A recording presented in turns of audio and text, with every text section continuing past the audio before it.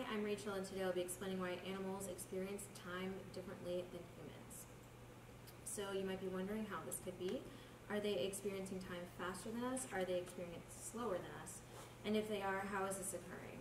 This can be explained by something called the critical flicker fusion frequency. This can be defined as when a light is flickering, it is the point at which the flashes seem to merge together so that a light source appears constant. This is an indicator of how quickly our nervous system can process images. So if you were at a movie and they slowed the images down so that it looked like a series of photos rather than a moving picture, that would mean that the frame rate is slower than our CFF. However, if they sped the pictures up so that the images showed the fluid motion of shapes and figures, this would indicate that the frame rate is faster than our CFF. The point at which the images start looking like a movie instead of a slideshow is the CFF.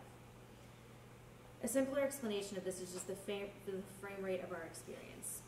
Humans have a CFF of 60 images per second. Other animals have differing CFFs, which cause them to perceive the passing of time differently than humans. There are certain indicators in an animal's environment and anatomy that can help us estimate their CFF. I was surprised to find that brain size has no effect on an animal's CFF. However, metabolism does have an effect. If an animal has a higher metabolism, then they can have a higher CFF and vice versa. This is because heightened rates of image processing take up a lot of energy, and if the animal's already taking in a lot of calories, then they're able to, or they're better equipped to support this function. Another indicator of CFF is body size. If an animal has a smaller body, then they are more likely to have a higher CFF.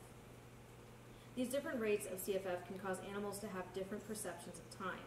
So if an animal has a higher CFF and processes more images per second, then they're probably able to perceive time passing as more slowly. While animals who have lower CFFs can't process as many images per second, and they experience time as moving more quickly. Here are some relative CFF rates for different animals. You'll notice that the housefly has a really high rate of CFF, while a sea turtle has a lower CFF. We can deduce why this might be from their environment, body size, and metabolism. So flies are prey species that have a high metabolism. They have the calorie intake to support the higher image processing function, and it's also advantageous for them to process more images so that they can see predators coming. This is why it's so difficult to swat away a fly, because they can see our hand coming and it looks like it's in slow motion. Sea turtles have a larger body size and a slower metabolism, and this is because they have, they travel such great distances in the ocean, and it helps them to conserve energy by not supporting a high CFF. So it's just more efficient for them. This process is helpful in a variety of different situations for the animal. When the animal is participating in a mating ritual, it can see the signals better and react to them accordingly. Or when an animal has a higher CFF than their prey, they can react faster than their prey and catch them. Also, if the prey has a higher CFF than the one chasing them, they can see the threat coming and escape.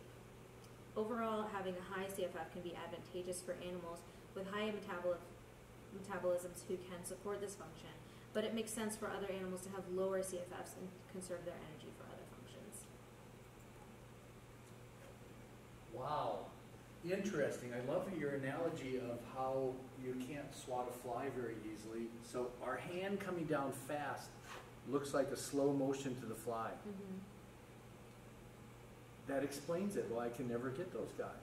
I mean, that's very interesting. It sounds like almost like a physics lesson. Mm-hmm.